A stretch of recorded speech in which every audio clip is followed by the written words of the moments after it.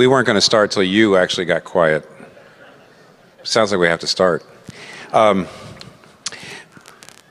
Mark Dever, Capitol Hill Baptist Church, Southern Baptist Church, Crawford Loritts at a Bible, what was Fellowship Episcopal Church. Fellowship Episcopal Church. I thought so. Fellowship Bible Church. Well, I wanted to know. Fellowship Bible Church, Southern Baptist Church, a Bible church, Redeemer Presbyterian Church, and we're here to talk about what the local church should look like. One thing I can tell you is that it looks different depending on how big it is, how small it is, the denominational tradition. But we are here, we don't have a script, we don't have an interlocutor, we don't have somebody asking questions. We're going to just interact with each other and talk about issues that not only might divide us and unite us, and therefore that would probably be instructive to you. In other words, when you see commonalities and when you see us disagreeing or pushing back, that helps you say, I think, here are the things that probably we all have to agree on, as this is the job of the local church. And here are places where there really is room for difference. So let me start this way. You know, of the three of us, Mark Dever and the Nine Marks Ministries, Mark spent more time writing about and talking about what the local church should look like. Therefore, I'm going to start with you. And run down the nine marks. I'm not sure everybody here would have them memorized. Well, I want to be clear first that what I don't mean by this, or what we usually meant in theology by the marks of a church. The marks of a church, I assume we would all agree, be the right preaching of the Word of God and the right administration of baptism and the Lord's Supper. So I assume we've got some agreements on that? Yeah? Yeah, for those of Presbyterians, some of you out there are saying, I thought that there was a third mark. We would say church discipline. Church discipline. I actually think that, personally, discipline and baptism and Lord's Supper are awfully, awfully linked. Yeah, I agree. I actually think it's the preaching of the Word, sound ministry of the Word, and then actually practice of biblical community, you could say, that there's a membership, that there's standards for entry, there's a reason why someone can be taken out and dismissed. So it's not just preaching the Word, it's also biblical standards for Christian community. Yeah. And you, at a Bible church, Crawford, you guys wouldn't have official membership, would you? Yes, we do, because we feel that membership means something. It should mean something to identify with the local church. So we've strengthened that. Now, typically, a lot of Bible churches don't do that. That's what I was thinking. But we feel like community means something, and to be held in an accountable relationships means that membership should be underscored and heightened. So we do. So we're in agreement on that, even though we might name them different or list them differently. And so by the 9 marks, you're saying that's not... Yeah, by the 9 marks, I always refer to them as just 9 marks of a healthy church. I don't mean to suggest that they are the 9 marks of a healthy church. They are just 9 marks of a healthy church. That's helpful to hear. Yeah. Yeah. Well, that's the title of the book, you know, it's 9 marks of a healthy church. It doesn't say the 9 marks. It doesn't. Well, you better watch your edit. It's not like the Gospel Coalition.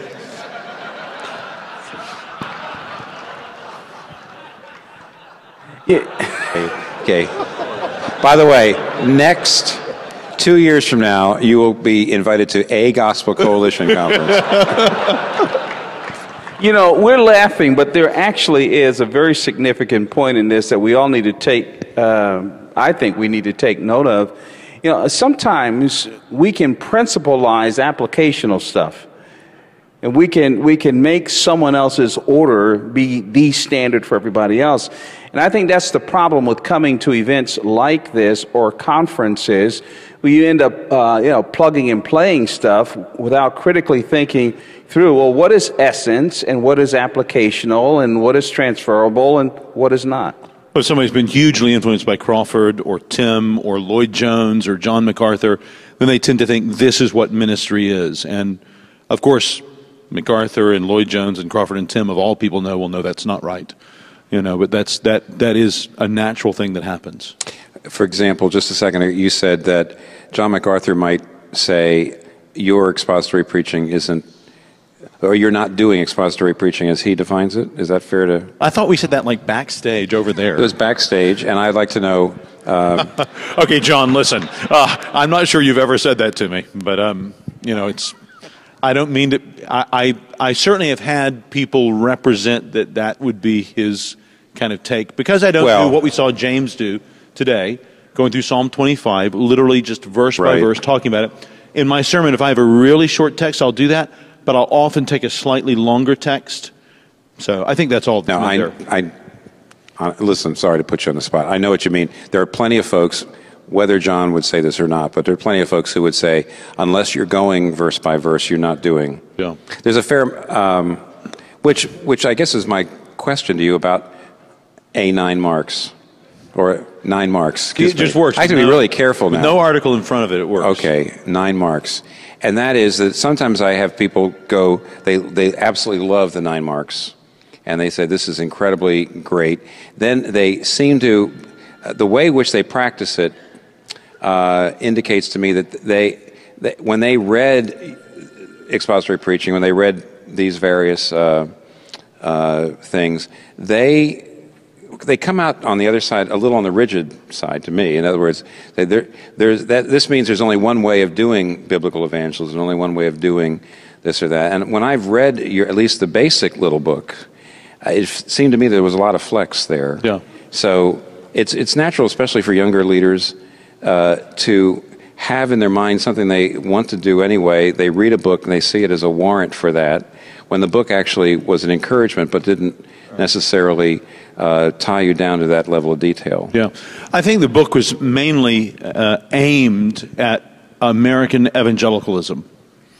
So rather than it being a sort of general ecclesiology, it was a particular prescription for the setting that American evangelical churches are in. Yeah. So just to review, 9 marks of a healthy church that I suggested are: 1, expositional preaching, kind of where it begins; 2, biblical theology, biblical understanding of the gospel, conversion, evangelism, membership, discipline, leadership, and desire or biblical understanding of discipleship and growth.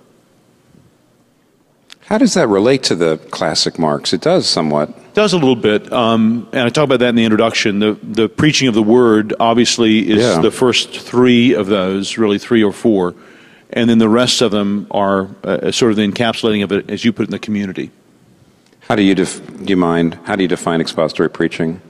The point of the passage is the point of the message. I need some more unpacking for.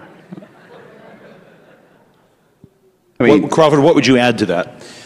I would say yes to that, and I do have a pretty broad definition of exposition. Some people, for example, would say that to preach topically is not exposition. Not necessarily so. You can do topical exposition as long as it's the explanation of the text applied to the topic that honors the author's intent, the literal, historical, grammatical framework, but the way you go about explaining that could be varied.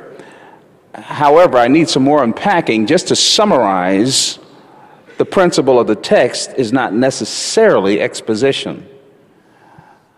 If I'm coming to the sermon prep time, sort of a blank slate about the particular passage, I've read it, I believe it, but I haven't really tried to think about what I would do in the sermon. So I'm not looking at a passage for divorce. I'm not looking at a passage for the church, the doctrine of the church. I'm really just coming to whatever is here in this chapter of Ephesians I want to preach, or these verses in Mark's gospel, or this psalm. If I study that and I try to weigh it up and reflect and consult and decide that, look, this is what this passage is saying, and then I try to give that in the sermon, I think that's an exposition. I could be wrong or right in how I do it. But you're saying as long as it's a summary, it's the statement that summarizes the exegesis and the insights into the passage, and in that sense it's true to the text, so then therefore it's explanation. And I'm preaching on it because that is what this text is about. Gotcha. Good. I would agree. Do you remember a crazy series that you did in which you preached one sermon on every book of the Bible? Well, I did. I broke it up over some times, but yeah, I did like the Minor Prophets as a 13-week series, and a year or two later I did the Gospels. But I mean, like one sermon on Luke. Oh, yeah. Yeah. Okay, so yeah, you did that. And I think those were expositional messages. That was very manly of you. Every once in a while, Tim. Right. What a preaching mensch. However, I appreciate that coming from the Garrison Keeler of American evangelicalism. thank you very much. That warm, inviting baritone and wonderful narrative style. Just makes me want to pull up around the radio in the Sunday afternoon and have a listen. This is what you call theological slinging. That's right. Oh, I love it. Well, the verse. Well, I think that's intriguing. You saw if you preach one sermon on the book of Luke, and you read the book of Luke and you say, what are the main things that Luke is trying to say? And I make those the points of my sermon. That's an expositional sermon. Even though clearly you're not going verse by verse. Exactly. I think it's harder to do the more you get off a natural pericope for whatever that genre is. So for a psalm, I think I could preach a truly expositional sermon on one word. I think it'd be difficult to do it well. It'd be easiest to do the way James did, going through the whole psalm. But I think it's possible to do it. In the same way, the whole book of Habakkuk, I think you can preach legitimately as one sermon, or even Isaiah. Right. I think it's harder to do that, but I think you can. And by the way, would you press? I'll get back to how I think this affects the local church, but for a minute, I know this wasn't supposed to be a talk on preaching, but I don't think you all care, do you? Is it you wouldn't say? Do you believe that every passage of Scripture has one main point that the big idea that the author of the text is trying to get across? By the way, just a hint, I don't actually, but I just thought you might. So when you say the point of the sermon is the point of the text, I often say, gosh, there are several points here. I'm not sure that I have to preach every one of them every time, and I'm not sure I know even which one in Luke's mind was the most important point of this text, but which also I think gives a certain amount of leeway as to how you preach. Yeah, no, I think I agree with you. Although I do think if we're doing our job well as exegetes, three agnostics looking at the same passage should be able to say really helpful things to us about the passage. I think that the Scripture is perspicuous enough. It's reasonable communication. It's clear enough that we should be able to actually argue between people what is the point of this passage. Then, if one of the marks of the local church would be expository preaching, but we've just defined, or you've helped me, or we've just defined it, I think. Are you okay with everything he just said, Crawford? Would you rather? It's in the ballpark. I would. You didn't like the idea of the agnostics preaching in church? No. No, I don't have agnostics preaching in my church either. No, we rarely do that. Very rarely. I'm preaching. Cameras are rolling. I'm preaching through James right now, and this is where James is a challenge to big idea preaching. It's a challenge to it. Because it's like a running email to your kids in college, and you have different issues that keep popping up. Same thing with the 1 John. I mean, some of these things are. I think 1 John may be one of the hardest. I think what we need to be careful of. This gets back to my point. What we need to be careful of is settling on something that paints us in a corner and causes us to typecast our approach to all things, where we've got to be a servant of the Scriptures. And you've got to give what the Scriptures give to you. My illustration is like great batters. Great batters. I love baseball. Great batters don't have holes in their swings, and the guys that make it in the Hall of Fame can hit the ball where it's pitched. And one of the problems I find with younger preachers, or preachers that get locked into a particular approach, is that of necessity, that one size fits all, and they force the text into that template rather than sitting back and giving what the text gives, even in terms of structure. The suggested structure of your message should come out of that. I'm not saying totally, but and that, to me, that's true exposition. Okay. Yeah, and also try to find the big idea in Proverbs 11. I double dare you. Yeah. So have you preached a series through the Proverbs, Tim? I did. But you know what I did? And actually You just showed how we don't fulfill any of this, and it's all fulfilled in Christ. What I did was, there's really two ways to preach Proverbs, I think. One is you do it thematically. So what does Proverbs say about the poor? What does Proverbs say about the family? What does Proverbs say about work? But Don Carson actually pushed back a little bit on me and said, however, if you actually go through chapter by chapter, you'll see that there are some themes inside the chapter. In other words, one chapter will actually have a fair number of things about one subject. And therefore, if you do it that way, you miss it too. Well, you've also got what I've done, I think, 2 series in Proverbs. One I did thematically, kind of Derek Kidner, in the Tyndale Old Testament commentary. He does a great job in his intro. So I did that for the chapters 10 to the beginning of 31. But I came back just a couple of years ago, actually, and did chapters 1 to 9 and 31 then consecutively. Right. Well, now, all I'm trying... I bet you, if you're out there listening, you may say, okay, so what is expository preaching? This sounds strange. I know when I hear its opposite, I know it. Yeah. When I hear someone not serious about the text, clearly has a bee in his bonnet or her bonnet and wants to just basically spring off of some trope or some image or something in the text, and it's very, very clear to see that the person is using the scripture to ride a hobby horse or to make comments and is not actually saying, I'm under the authority of the scripture and I'm bringing you what the scripture says today, not what I say. That would be one of the most dispiriting things for me in ministry, because one of the most encouraging is the actual preparation of the sermon. Because when I go to work on the sermon, I don't have in mind what I'm trying to get out of it. I mean, I have a rough idea, especially if it's a smaller text, of what the point is going to be. We've had to look at that ahead of time to come up with the service, the hymns, and the scripture readings. But I am refreshed, deeply refreshed, by being weekly confronted by the Word in my study in a way that I think has to be one of the best things about being a pastor. Yeah, this triggers a thought in my mind, is that one of the things that I think causes preachers to be effective and others to be ineffective is their confidence in the power of that word. And I think from a visceral perspective, that's what exposition does to you. That you stand behind that book and you open your mouth, and I'm not talking about volume or emotions, but you open your mouth and you preach with Holy Ghost certainty. And that's where you need to stand behind the text. And part of my struggle with this whole thing that we've been going through the last 15, 20 years, where we flirted with audience dynamics and we flirted with, having to close with the audience on the message and trying to figure out whether we want to be preachers or communicators or Christian communicators or whatever all that means, is that what has been lost has been the holy confidence and that word from God for that people at that moment in history that's delivered with a laser beam focus.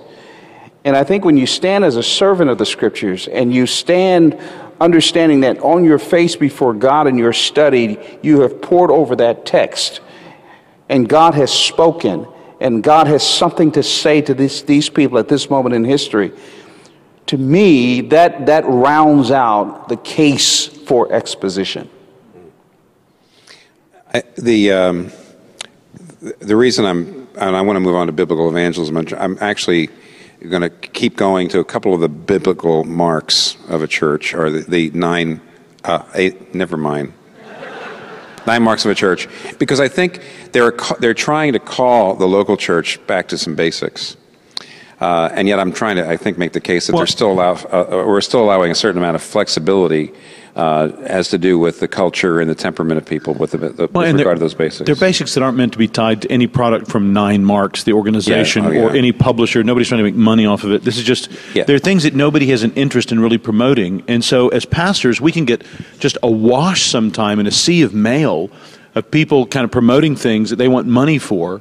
And I'm not saying money is bad, and you can't have you can't charge for a conference. It's perfectly fine that we charge for Gospel Coalition. There are costs entailed in it, but But there are things as pastors that we need to do that it's in nobody's financial interest to remind us of. Yeah. And these, I just fear, are some of those things. Right. I think I'm going to try to finish up on the preaching, but a thought was that there has been a lot of talk about dialogical preaching, or there's plenty of people who think preaching's over. I was intrigued to reread Martin Lloyd-Jones's Preaching and Preachers book recently, because Zondervan's putting it out again, and some of us are writing intros to it.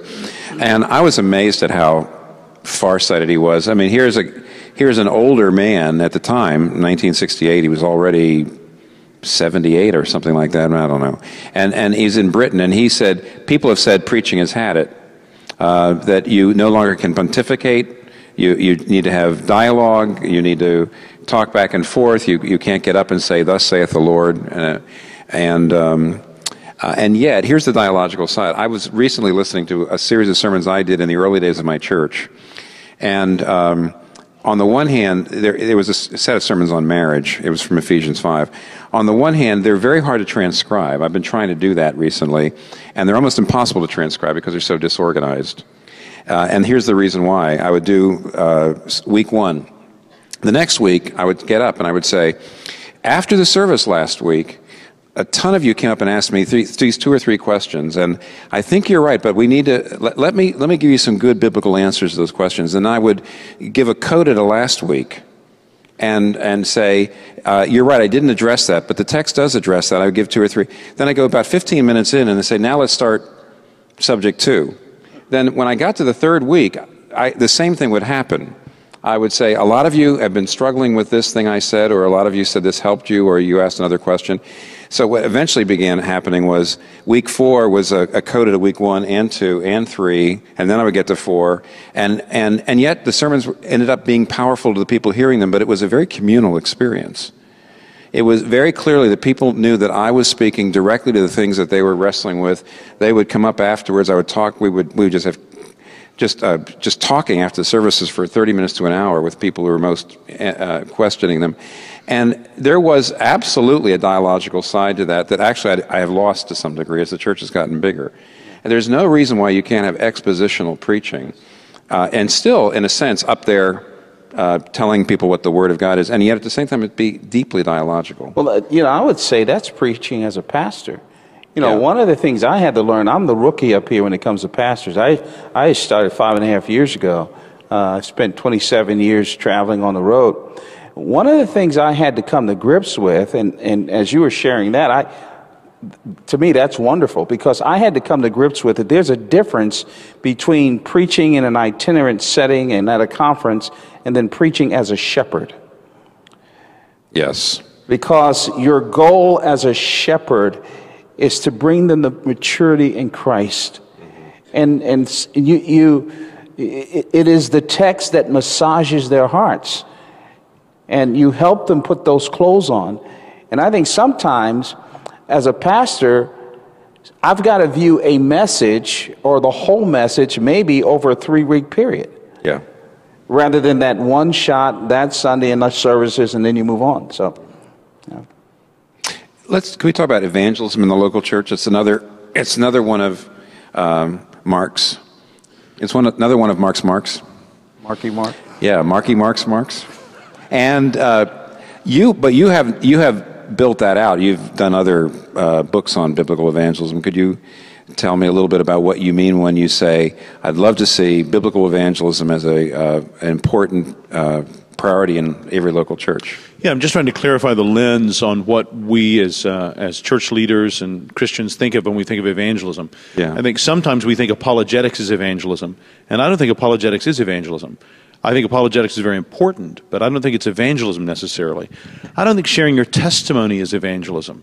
I think it can include the gospel, but it very easily can just be your sort of faith experience that, particularly in today's culture, nobody's going to object to. So there are a number of other things. I don't think the results of evangelism are evangelism.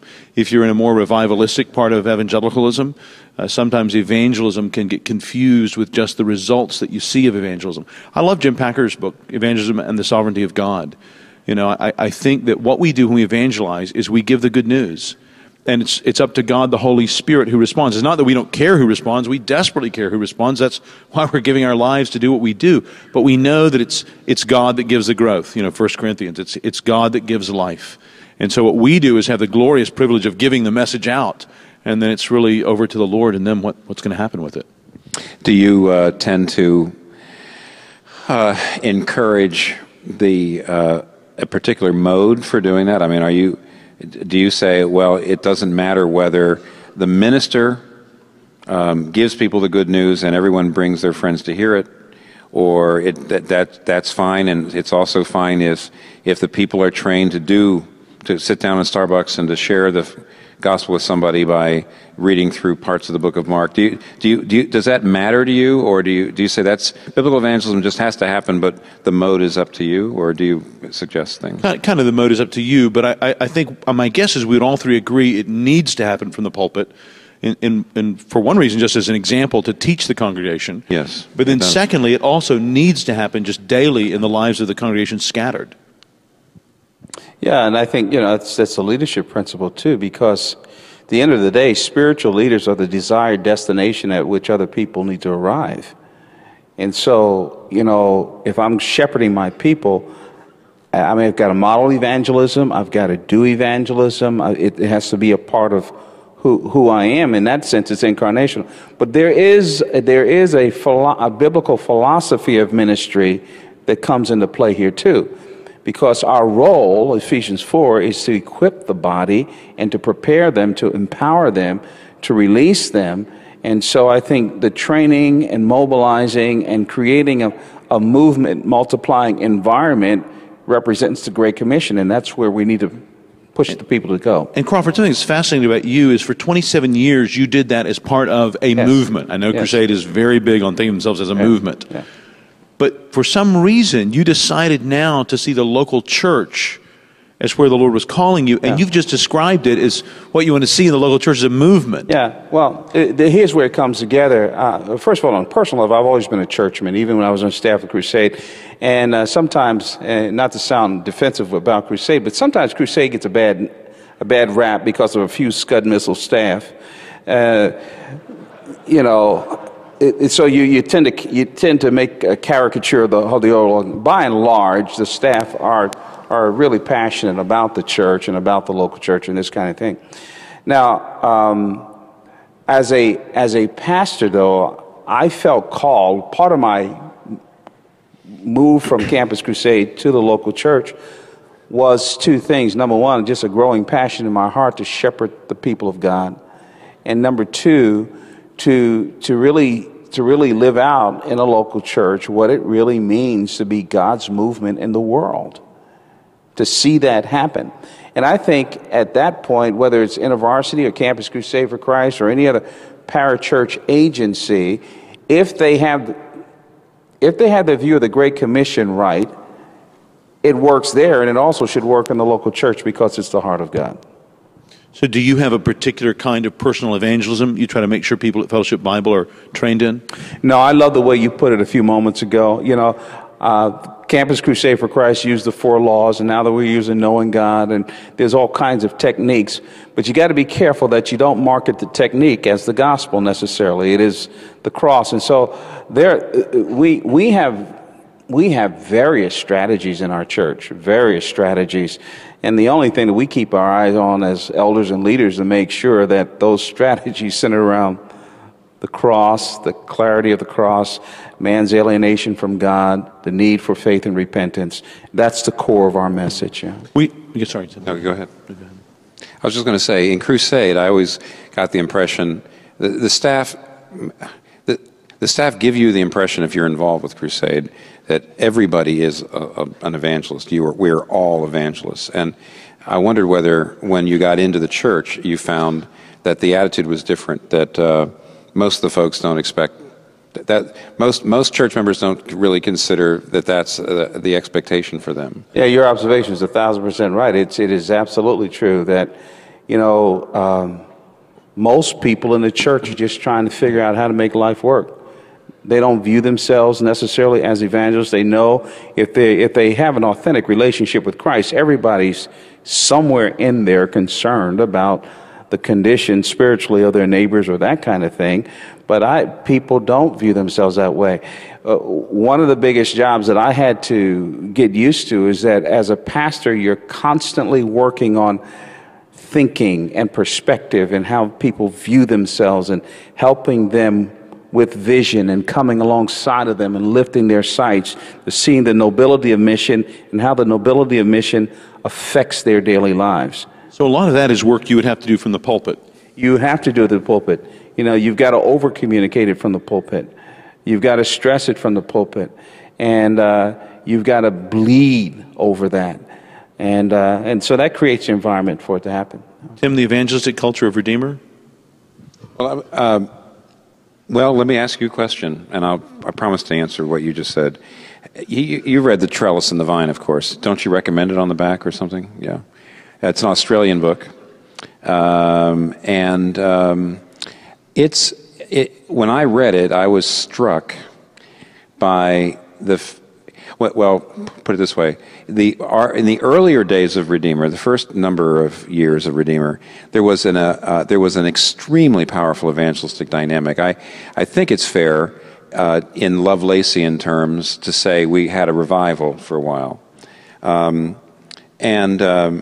just like Charles Spurgeon probably saw more people converted in his ministry from 1857 to 1860 than he saw the rest of his life put together, in spite of the fact he became a better preacher as time went on. I'm a little bit in that situation where I don't see the evangelistic dynamic quite as strong as it used to be, in spite of the fact that you get bigger and in actual numbers of people getting converted, it looks great. But you know that now you have 3,000 people, you might say, producing as many conversions as 300 used to produce. When I read that book, I said, uh-oh, that's a pretty good approximation of what was going on in our earlier days. Is not going on as much now. And for those of you, you hate to push any one book since as a magic bullet, and it's not actually. In fact, I think that book is criticizable on a couple of fronts, and I've seen it criticized. It does seem to me, in some way, to downplay a little bit the importance of the preaching, and even the importance of community. It seems, but nevertheless, the basic idea there is that it's the job of the pastor to have an evident godliness about him that gives him credibility with a significant percentage of the people in the church that you can call lay ministers. He has a pastoral connection with them that does have content in it. You do want to train people, but the relationship is almost as important as the content in empowering and emboldening lay people to do a variety of ministry in their daily lives. What I liked about the book is it started very, very, very low down. It said, for example, do you talk to non-Christian friends and do you let them know you go to church? I mean, that was behavior one. Do you just mention that you go to church to your non-Christian friends and neighbors? That's a pretty low level, but a lot of people wouldn't even do that. The next one would be perhaps that you say something positive about your church involvement. You just say, I get so much out of church. Then the next third one might be you ask other people something about what they believe. It goes on up. And when you have, frankly, if you have 10 to 20% or so of your congregation in that kind of close enough pastoral connection where because of your training of them, because of your love of them, because of your giving them the vision to do it, and because they feel that they can get you on the phone if they have a question, they feel like they'll be supported by you.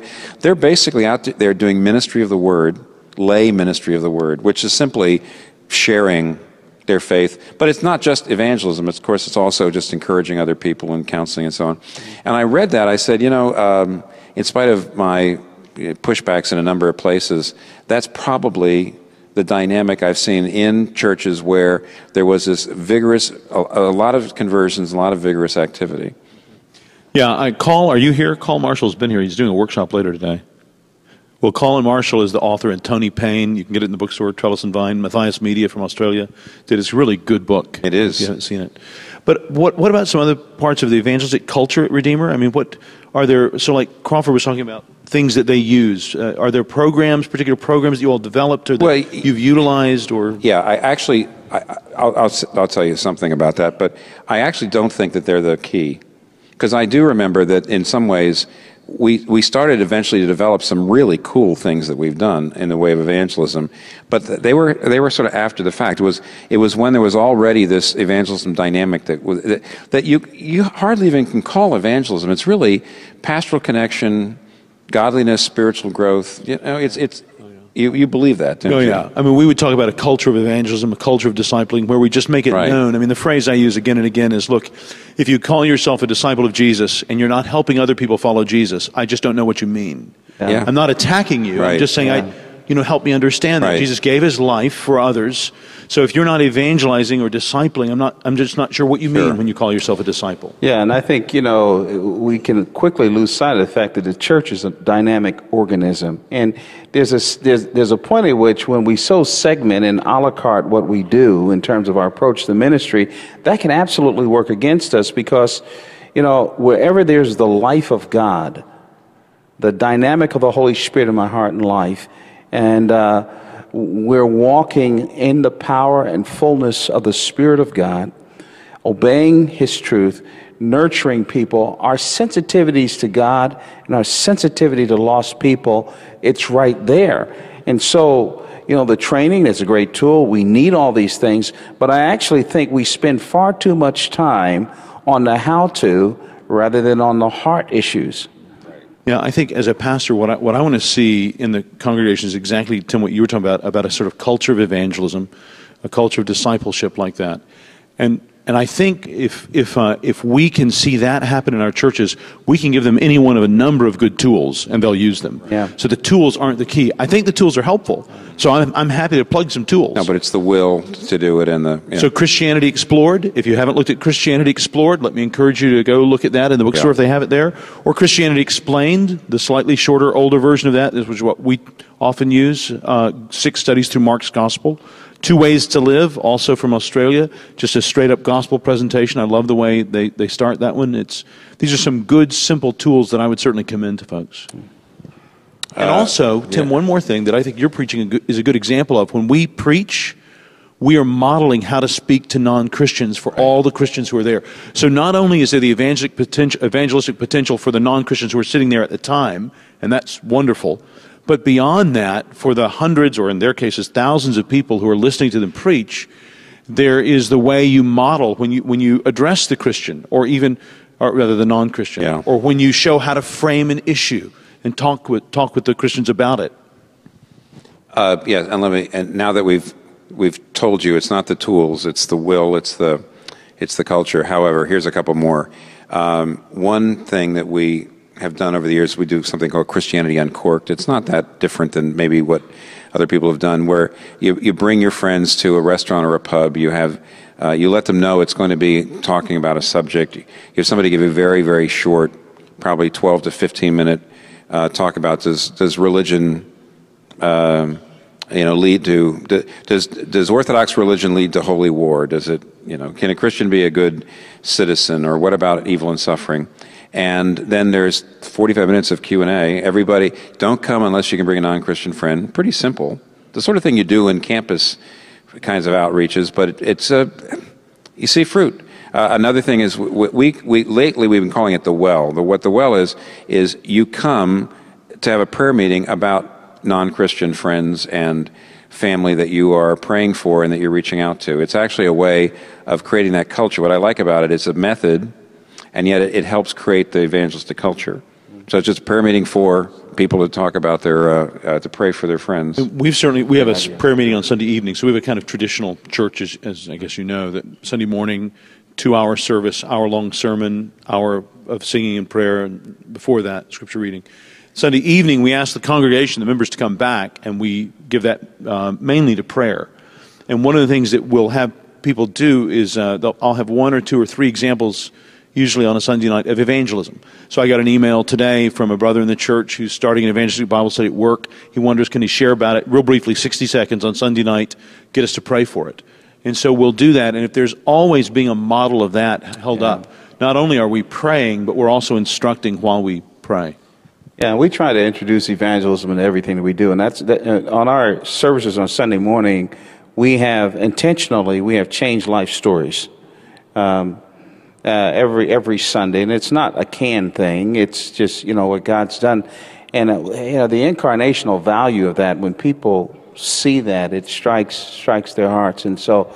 Yeah, and then we also, in fact, this Saturday, we're going to be doing this thing. We do it every year. It's called Roswell Day of Hope. There's a lot of poor and under-resourced people around, and we don't just do it once a year. We've started, in fact, an organization, a coalition of about 20 churches that are committed to be mobilized to care for the poor and under-resourced, but we leverage that as evangelistic opportunities as well as giving a cup of cold water in Jesus' name. And so we try to get our people to think that everything that we do should drive us back to Jesus. I have a radical change to propose to you, Tim, but I don't know how much more time you want to take. No, go ahead. You okay? I don't think we have to go on. You're kind of a guru of what's going to happen in the future. Really? Yep. So, well, you live in Manhattan, the coolest place on earth, and the rest of us just watch and see what's happening there, and then maybe it'll come to us later. So I'm just curious, looking out into the future. We have high buildings, so you can see a long way. It's amazing. And so, places like Atlanta and D.C., we get on the phone and try to figure it out. But I'm just wondering, looking forward, let's say you're in the year 2080, the Lord hadn't come back, evangelicalism is still going in the U.S. Do you think we're going to have many living pastors? Living? Yeah. Wait a minute. Meaning? Well, I'm just assuming that, as the multi-site thing has gone. Oh, that. And as videos thing has gotten bigger, I'm imagining this conversation between two friends in pulpit search committees in two different evangelical churches. All right. Hey, Tom, here you're considering a living guy. Yeah, we found one up in Wisconsin we really like. Really? Now, I don't know, those living ones, they can go bad on you. I don't know, Well, what are you guys doing? Keller, I mean, we think he's a classic. We've been, we've got 30 years of his stuff on the video, and there's a lot of people who like Keller. And so I think we're going to we had a church down in Florida, had Keller for 5 or 10 years, really liked him. It was a good period for the church. Is that what 2080 holds? I love it. Nah. You know what? This isn't a fair fight because I am no more I don't think I'm any more a fan of the multi-sites through video than you are. So it's not going to work. We're not going to get any sparks here. I also think that quickly, and this is not to judge anybody else, including other members of the coalition, a coalition. But 5 or 6 years ago, but TGC sounds so good. We had 4 services on a Sunday. We did. I preached the 4 services. And when we had to go to 5 on a Sunday, the question was, what are we going to do? Because Tim can't preach 5. In fact, Tim can't preach 4, but he does. And so we actually, it was intriguing. As a staff, we actually came up with the idea. Said, well, do we do the video thing? Now, we could have said it's temporary because, after all, it's just 1 of the 5, and Tim's of the other ones, and it would seem very mild. 110%, everybody said, no, that is not the future. Says that just builds it around you. That's no way to raise up other preachers. And I was very, very glad, and that's how we went. So, I mean, and I know that's your view of it, too. And I actually do think that people don't like the lack of the huge distance between the preacher and part of that and the pew, as it were. Part of that's going to happen just through size. I mean, if you have 4,000 or 3,000 or even 1,000 or 800 people, it's not the same as having 20 people or 200 people. So just the sheer size does something about the distance between no doubt, the pastor and whether it's a video or not, no doubt about that. So, but with multi-site today, using video like it does. Do you really think it's so far-fetched? I know I presented it humorously, but do you really think it's so far-fetched that if the evangelical culture gets used to having a live guy to do the pastoral care stuff, and they really benefit from this other guy's teaching by video, why, just like we have radio, we have Jim Boyce playing on the radio, and others. Really, do you think? Well, I certainly want to hear what Crawford has to say on this too. I do think it could go either way, unfortunately. I do see a surprising number of folks who don't, It could be because they're used to seeing everything on a screen, that this will not seem odd. And therefore, it could be, I have some principled reasons why I don't like it. I gave you one of them. I really do think it serves the future generation of pastors very poorly. It just fails to raise up new leaders. It builds, there's a whole lot of reasons why I don't like it.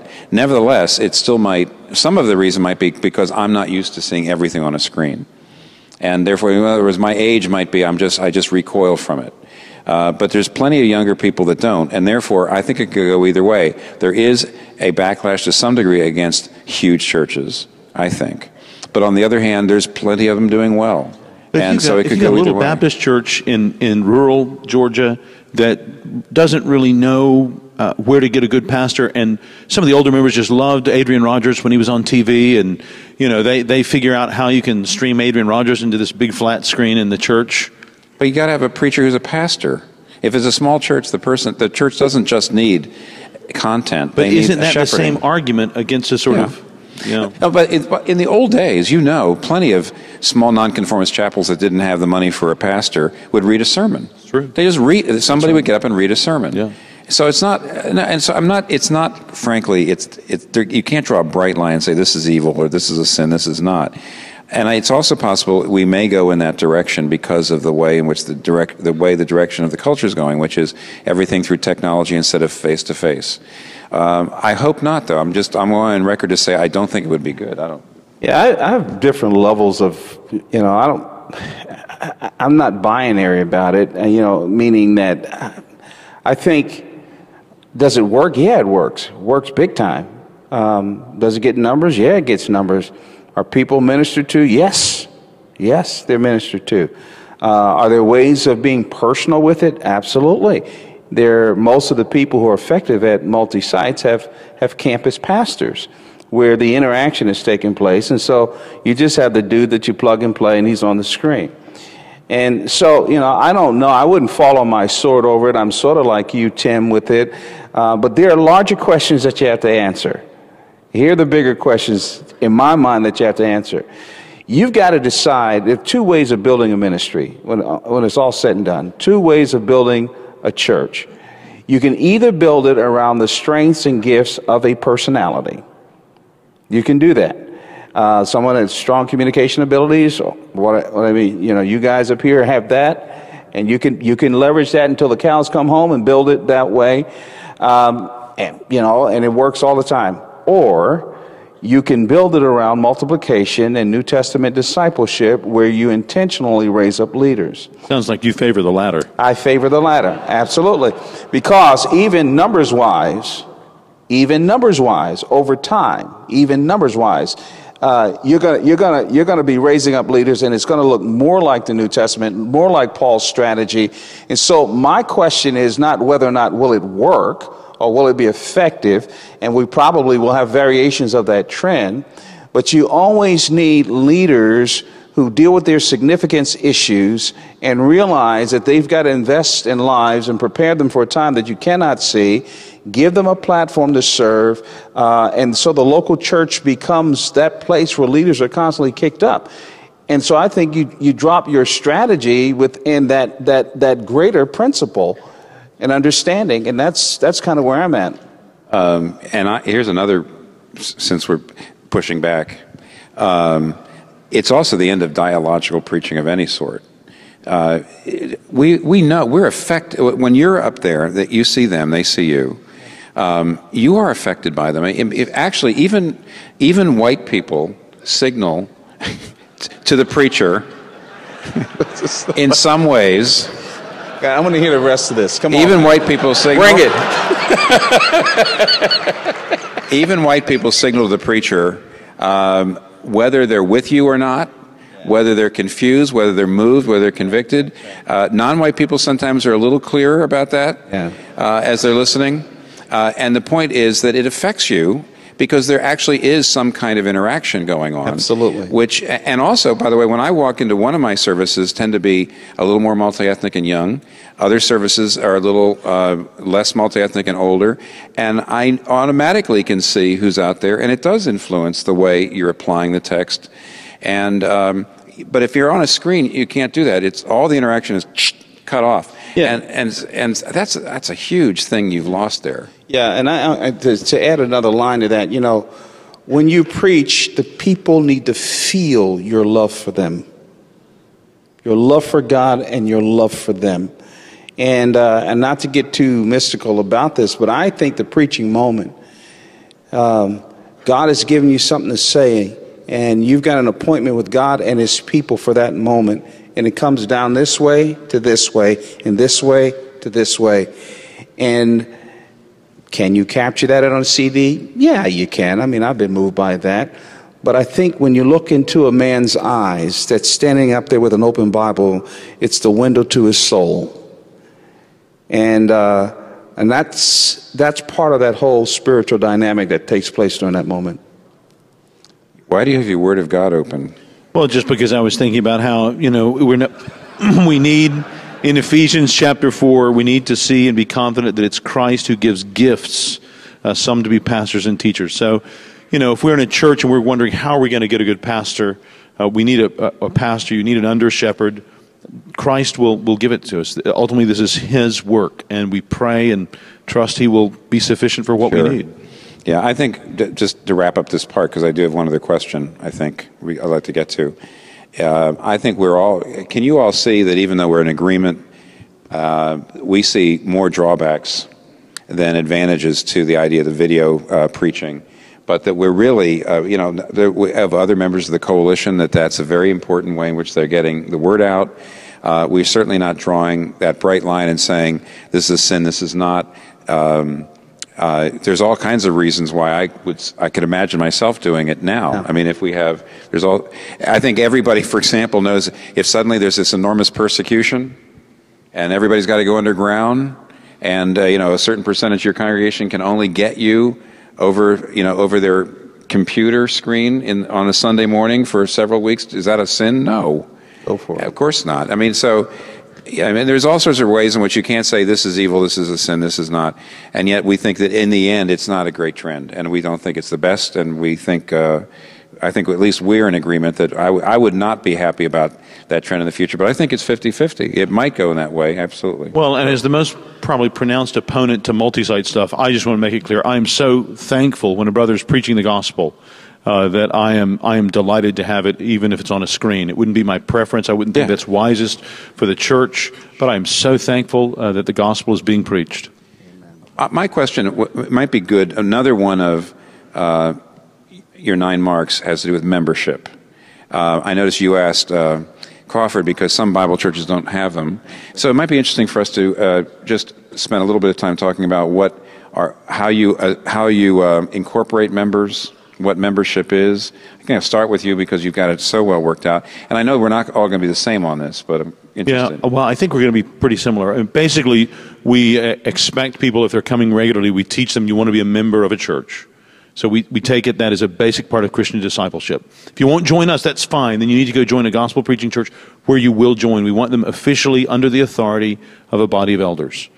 Now, how we do that in our class, or in our church, we have a 6-week class, so 6 one-hour sessions they go to.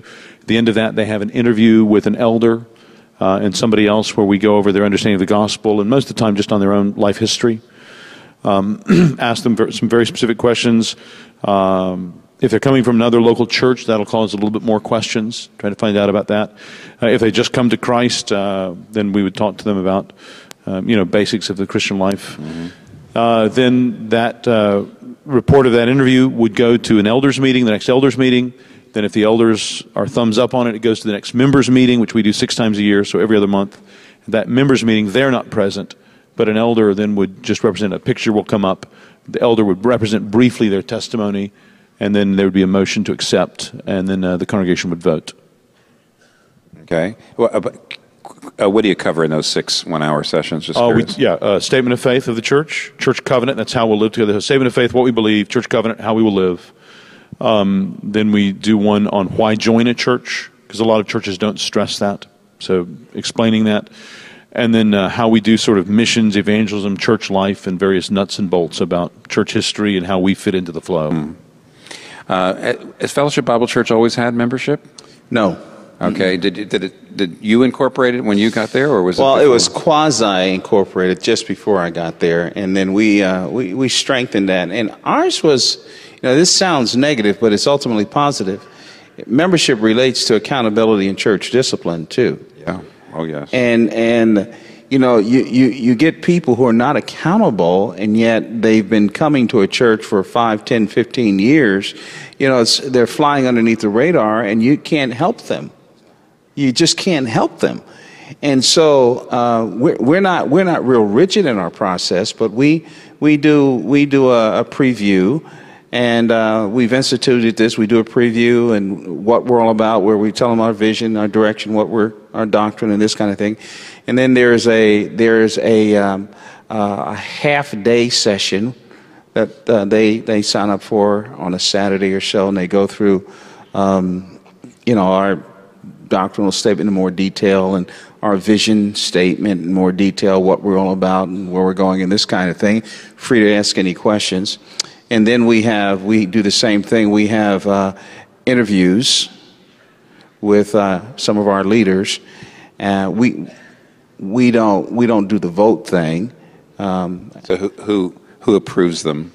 The person that interviews them gives the final recommendation. And that's an elder? Yeah, an elder or another spiritual leader that's an equivalent in our church. Well, no one's equivalent to an elder, but another leader in our church. And then at that point, we embrace them. Yeah, we're more like you, even though we're Presbyterian. We would have. Actually, I realize that we're behind. I'm going to have to keep up with the Baptists. I think we only have 5 hours, not 6. So this vexes me. As Commodius says, I'm very vexed. However, we do very, very similar, and that is there'll be about 5 hours. There's also only a couple things to add, I think. We have elder interviews, the elders interview, and then the elders vote on bringing people in. Because we're a Presbyterian church, we don't have the congregation vote. What about 2 Corinthians 2:6? Remind me, oh brother. It just, Paul, they've disciplined, the Corinthian church has disciplined that guy, and maybe it's talking about the guy in 1 Corinthians 5, we don't know. But then he specifically tells them that the punishment inflicted on him by the plenum, the majority, is sufficient for him. Well, I think actually discipline, when we have done discipline, frankly, bringing someone in we consider something that the elders should do, but drumming somebody out we think is not something just the elders should do unless it's there's some good reasons. We think the discipline should be as notorious as the sin. That's in our book of church order. It depends on how notorious the sin is. So maybe our Presbyterian Church Book of Church Order is at variance with 2 Corinthians, and I may better take a look at it. Thank you for that. That's why you're my friend. I appreciate that. The one thing that you might find interesting, one thing is we recently incorporated the idea of getting all of the classes online. So in other words, we recorded the classes, and so it's possible to come get it live. Well, now, you know what we're going to do, though? Here, this just shows how suspicious we are. We're pretty excited about it. It means you can watch it, and then you come in for your interview. But we're also going to monitor whether we think that the people are learning it as well. In other words, if we're going to, not that we assume that they won't, we don't assume that, but we're going to try to, recently we said, can we find a way of comparing how well the interviews went with the people who were there live and the people who got it over the internet, who were able to watch it online. Because if we find that they're not learning it as well online, then we might do something about it. But nevertheless, the only other thing is, there's a bit of when we talk to people about membership, it's a bit of a tongue-in-cheek way of putting it. Sometimes I teach like this. I said, what are the benefits of membership? If you join it, this is America, so what benefits? If you do something, what are the benefits? What are the benefits of membership? Now, from one point of view, as people are trying to come up with them, a lot of people, they struggle. And at a certain point, I like to say, guess what? I don't know that there are any benefits to membership. Church discipline is a benefit, but most Americans don't see it that way. But it is a benefit. We found young people in the interviews do see it that way. Well, it's fair to say that from an American consumer point of view, membership doesn't make much sense. That's all I want. And sometimes you need to confront that, to say it could be the reason why you are dragging your feet about membership or you're unenthusiastic about membership is you've been very, very, very influenced by the culture, because you're just saying, what can I get out of the church that I can't get? I mean, mostly membership means you get special deals. If you're a member of Sam's Club, you can get the membership rate. If you're a member of the club, then we allow you to. If you're a member of the Museum of Natural History, then you get this. And most people think of membership like that, which is a consumer thing. Here's a fee that you pay, and that gives us membership fees, but then you get these benefits from the fee, and you think they're valuable. It doesn't work like that. A church membership is not like any other kind of membership.